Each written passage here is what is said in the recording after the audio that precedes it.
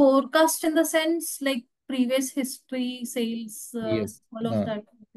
Okay, I'll tell you. I'll show you. Okay. That question is there, no? What are the different types of MRP available? Like, Yeah, yeah. That question is there. So here there is a separate tab called forecasting. Okay.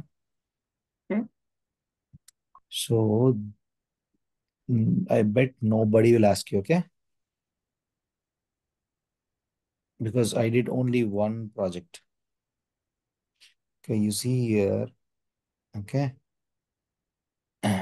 This is a forecasting tab. If you select the MRP type as forecast based planning VV, Mm-hmm. you need to give some data here. Okay. Okay.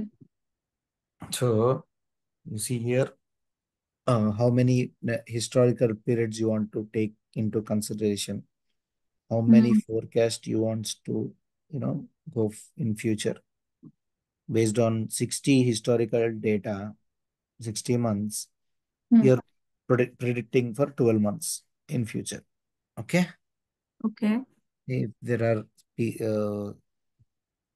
periods for season, you can maintain. Okay. If you have 2 seasons, you can maintain 2 seasons. If you're dividing a year into 4 seasons, you can maintain four. Okay. So then yeah, then you have some all, you know, alpha, beta, gamma factors, delta. Yeah. So when you change the selection procedures, your forecast values will change. Okay. You don't ask me why and how. No, Uh, I mhm. think or something. I think alpha, beta. Sorry. I'm not sure. Statistics, maths. Yeah, yeah, yeah. There will be formulas. So that's what in one of my project I have actually uh, used the forecasting. What was the product at that time? Like, for It is what an product you're assembly. doing? It is an assembly for Assembly. Oh, I see. yeah, raw materials. Sorry, for the finished products, we have used the forecasting. Why? Because okay. Why? Because one of the consultants said we have forecasting view. Then business thought, okay, this is the forecasting. We definitely need this, and they stressed much. Then there were escalations that uh, that particular consultant has not provided the solution. Then they asked me to pitch in. Then I joined the calls and asked, what is the issue? Then they said, how alpha, beta, gamma works. I said, what? Alpha, beta, gamma. Okay. So I clearly told them that I have not used this particular thing because it is always a auto-generated value. You don't give anything in the system. Okay. These are all predefined values. I have the formulas, very huge formulas. So this formula, I can explain what is alpha, beta, gamma, but how to use, it's up to you. I will share the document on this. Okay. Then different alpha, beta, gamma, delta values, different output, you can use it. Then they said, okay. Then they dropped it. Then they Oh. dropped the idea of forecasting because I told, okay, after explaining all this, I said, we have a transaction called MD61 where we can forecast the values. Or we have, That is PIR, no? right, right. Then we have S&OP, sales and operation procedure. Hmm. So there are multiple things we can, uh, Yeah. forecast. Either the forecasting tab, it's a beautiful, back-end calculations, but we are not Einsteins to Because remember. there's no clarity, so it's of no use. Yeah, yeah. Because see, nobody will be, very good in maths, right? So only few people, right? So if you go and say, um, okay, modal selection, okay, someone has changed very badly. So,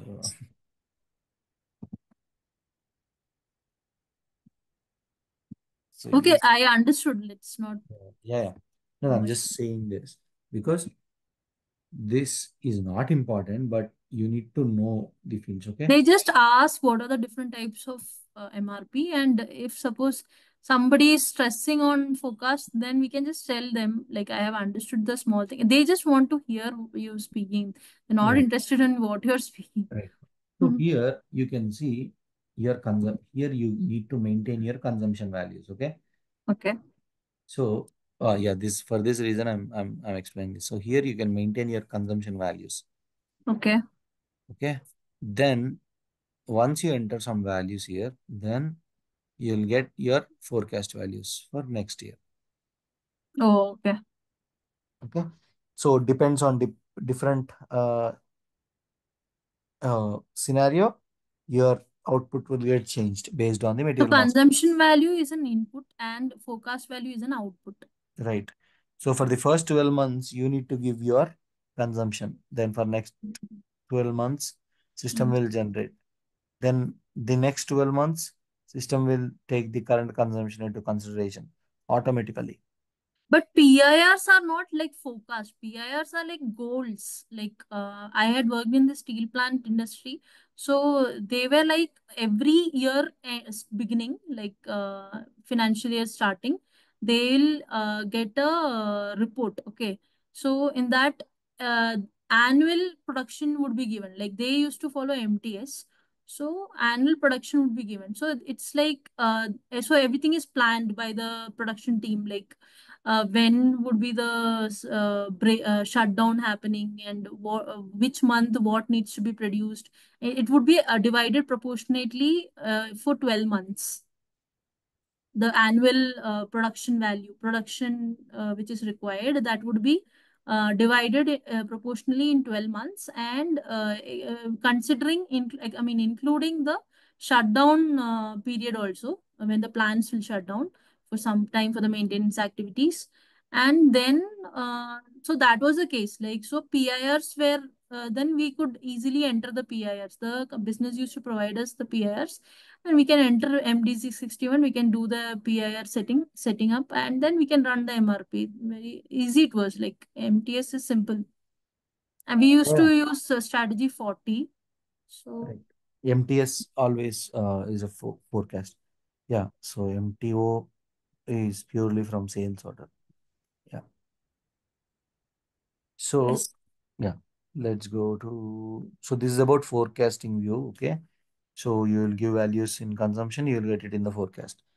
And don't go deep because no one will ask you anything. You can just tell them that we have No, so. actually, what you told me, right? MRP1 and MRP2 are more towards purchasing thing and procurement thing, and that is actually what they expect. They just ask you what are the fields in MRP1, MRP2, and why is it important? That is what they're expecting actually, nothing more. Yeah, Uh, yeah, P4. So MRP1 and MRP2, it is procurement major or major event, right? major in procurement, Yeah, and this is more towards production. right. So yeah, um, mhm, mhm, mhm.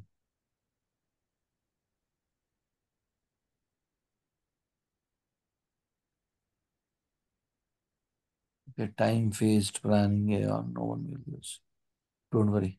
So you just need to know only PD, ND, reorder point.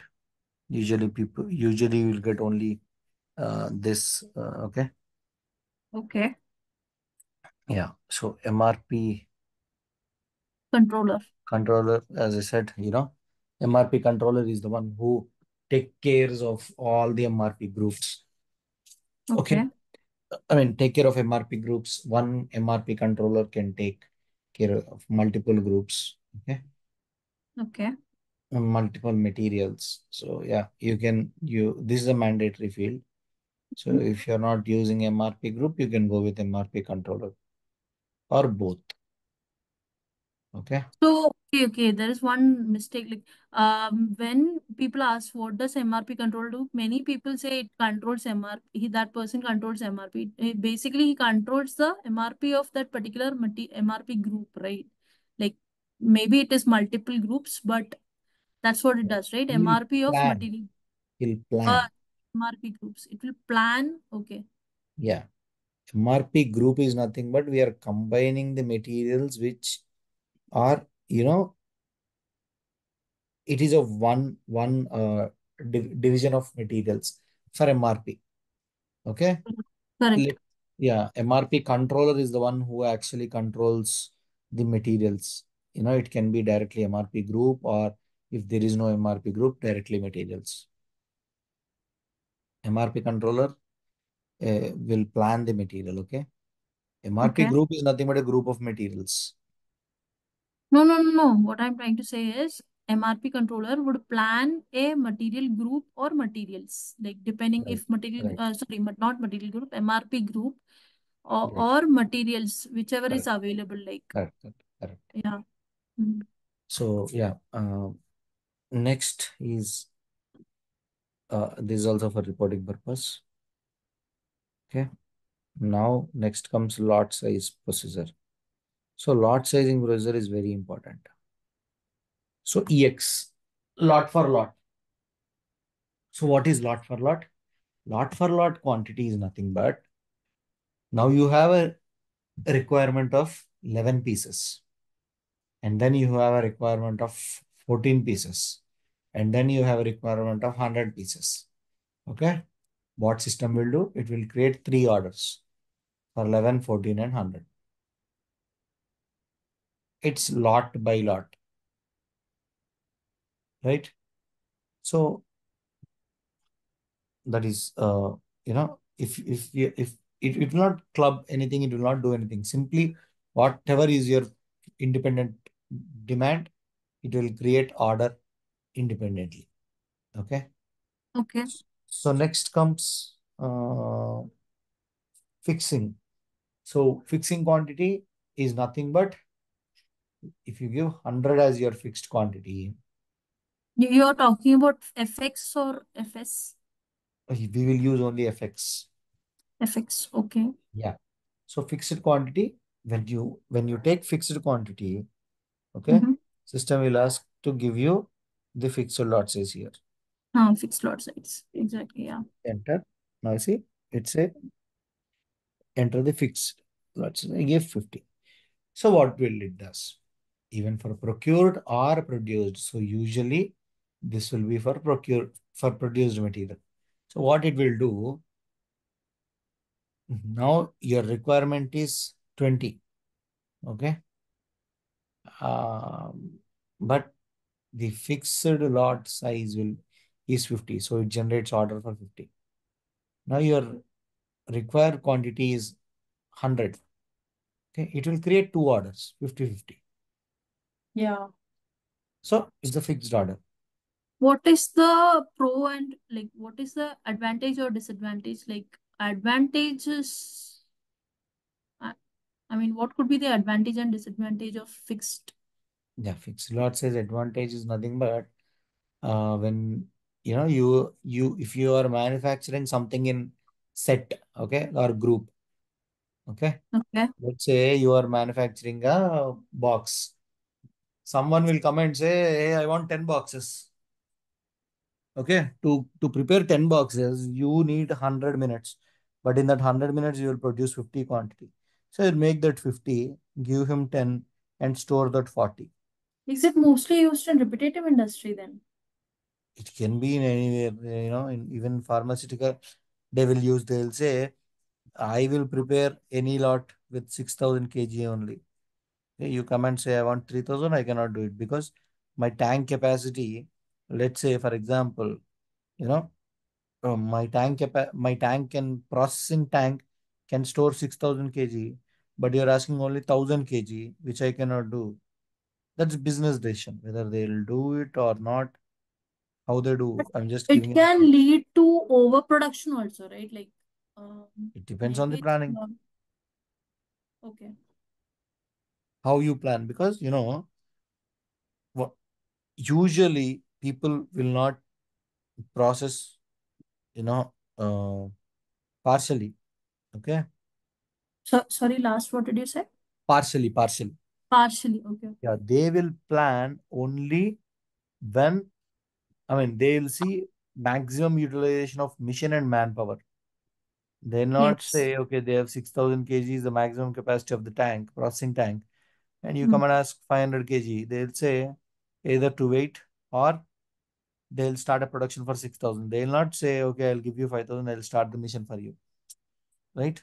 Sales team will come and ask, hey, I want 500 kg immediately. They'll say, wait. They'll see their production maximum efficiency. There might be many reasons. See, business, when we say business will not ask, uh, because I'm just telling you, you don't need to explain all this stuff to business. You can simply say, we have a lot sizing processor called FX, where it is a fixed lot size, and your purchase equations or planned orders will be Actually, what generated. you said currently, business would be saying like we have this much and Right, we right. need this much, Yeah, and we'll just give you a solution. Okay, correct, there is something like this in SAP, correct, and you can correct, use correct, this. correct, correct. That's what I'm saying. This is for your understanding. I'm explaining you Yeah, yeah, I what understand are the that. fields. But usually business will say, hey, I got this issue. I don't want my production order to be less than 500. I want anything to be 500. Then you say, okay, come, you have a field here. Uh, Fixed lot says you 500 there. So you see all your demand multiplied by 500. If it is 3,200, you will get, 7 orders, which will be total of 3,500, but it will be all order for every 500. So that's how you need to explain them. Okay. Yes. Very, very important. Material master data is the base. You should not, neglect. So replenish to maximum stock level. Someone has changed. Okay. So replenish to Are maximum. we have HB is replenished to maximum stock level, not H1. It is Right. HB. Right. So it is nothing but you're replenishing to maximum stock level. Okay. In the Correct. earlier example I have told, right? So Hmm. yeah, monthly lot size. Okay. What is monthly lot size? So when I say monthly lot size, and system will say, okay, fixed lot size reset since unnecessary for this procedure. Okay, enter. Now it will make the 50 disappear because it's a monthly lot size. So what is monthly lot size? Someone will say, okay, I will, process, or I will create one order for the requirement that is coming up for the whole month at one shot. Okay. Now, 1st of June, there is 100 quantity. 9th of June, there is 300. 20th, there is 500. And 30th, there is 2000. So, if I use a monthly lot size, system will combine all the data and it will generate a planned order purchase equation. Okay. It will consolidate one How month. is it? How is it different from lot to lot and monthly lot size and lot to lot? How is it different? Like EX and Yeah. That's what I'm saying. Lot to lot, it will generate. If you have three requests, you'll get three orders. correct. Monthly lot says you same scenario, you have three orders. Sorry, you have three requests, but your production order will be only one. It will consolidate all the Okay. three quantities and create one order. Whereas in lot for lot, whatever comes, that is your order.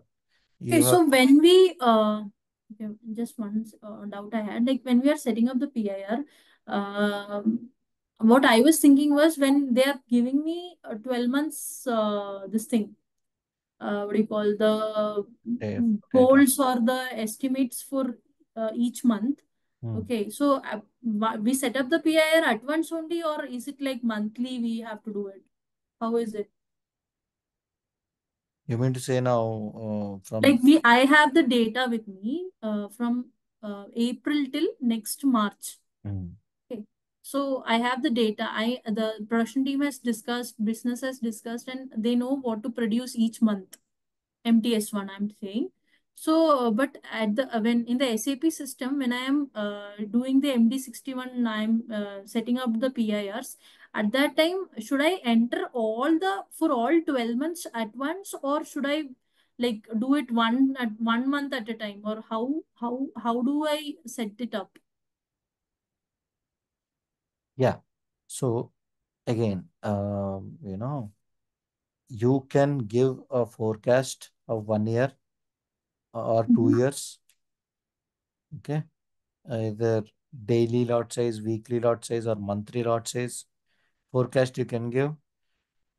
If you No, maintain, because what you're trying to say is like if I'm giving monthly lot size and I'm setting out the PIR for 12 months. So only one production order would be created per month, sorry. per month. Oh. Right.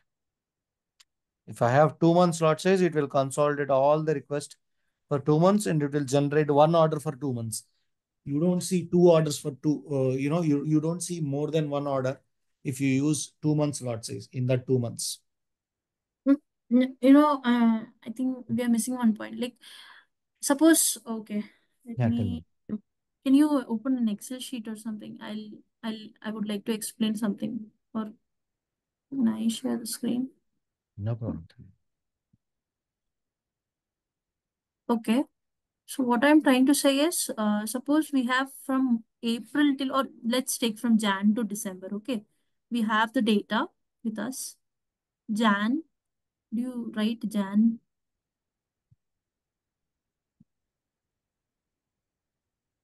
Jan, Feb. Oh, could you write in the row only, same row?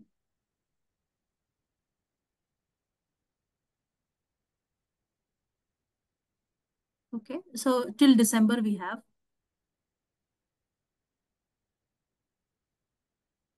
Hmm. Yeah. Okay. Okay. Then suppose we have values now 10, 20, 30, 40, 90 till, till 120. Okay.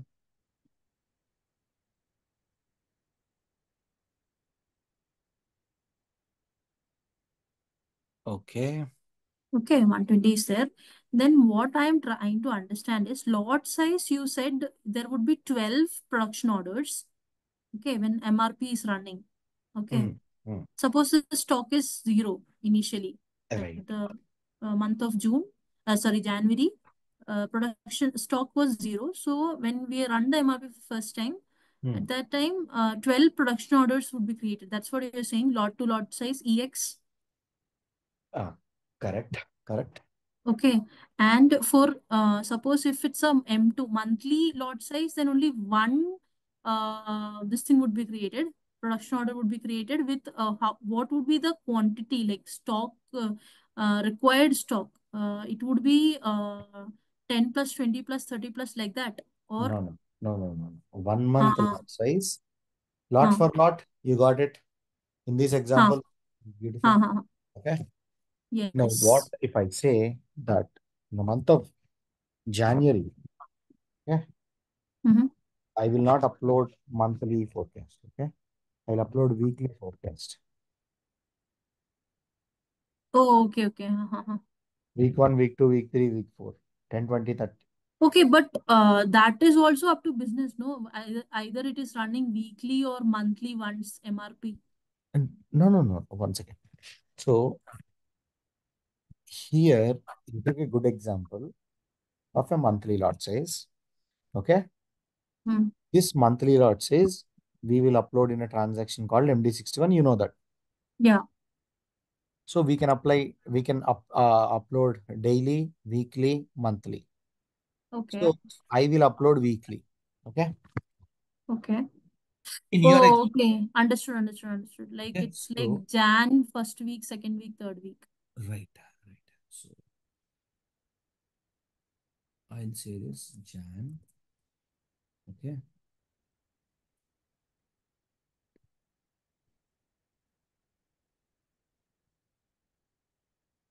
Okay. Okay. Now the same 10 I will divide 2, 2, 3, Hmm. 5, 1, and 4. Right. Yes.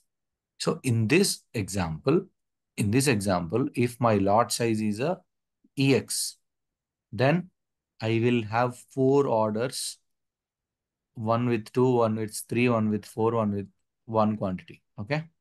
Yes. Got it. In the same example, I use a monthly lot size. Then I'll get only one One order production order with with 10 10. quantity. Okay. Okay. Understood. Now I If understood. I say in this example, if I use a 2 month lot size, then I'll get only one order with 30 quantity. 2 month. Ah, okay. Okay. I can configure 3 months. I can configure 4 months. I can configure 5 months. It's up to me how many um mm, month lot size I need. Right? Okay. But generally people use EX only, so it's fine. No, no. Generally, people will use monthly or 2 months or weekly lot sizes. Or is it? Yeah. Because I Depends. had seen like EX they'll use, but they'll run MRP weekly. No, MRP will be run daily. Mm, no, is it compulsory? Because I had one company where they were running it on Sundays only. It's okay. Up to business. But yeah, once we explain MRP, why MRP can be run daily, we have calendars where we can make system to generate purchase requisitions only on that day, even the MRP runs today. So there are certain things we can run in MRP, but yeah, all in all, this is the different lot sizing procedures. Okay, you can configure anything you want. You can configure 1 week lot size, 2 week lot size. So it will consolidate all the requests from all the materials and it will generate the purchase requisition or planned order. Okay. Okay. So don't take one example. You can take multiple example. Let's take a component is used in 10 different products. You Okay. run MRP for the 10 different products. The quantity for 10 different products for this component is different. One requires 2000, one requires 15, one requires 45, one requires 3000, one requires 8000, and Mm. on different dates. Okay, 8 orders, which is spread into, 1 month. Like one component is required on 1st of June, of July. For second order, the same component is Okay. required In on such 10th of, situation, monthly lot right. size helpful. So you cannot have the same product going, for the planner. He'll see one product. If you use lot for lot, he'll see the same purchase requisition 10 times for the month. Then he need Yeah. to manually consolidate. Yeah. Yeah. Yeah. Instead of that, you can go with monthly lot Monthly size. lot size. It will consolidate all these requests from different MRP products. I mean, different finished products. You'll get only one purchase requisition, Yeah. Understood. right? So you need to explain this to me. I mean, you need to Okay, explain so this. the place where I was saying, right, weekly once it is run, that was like a self-driving car. Okay, so and that also it's a discrete industry. So that's why I think, and it was a startup also. So I don't think so much of manufacturing was going on. That's Right, why MRP was like weekly once. right, right. So there are different.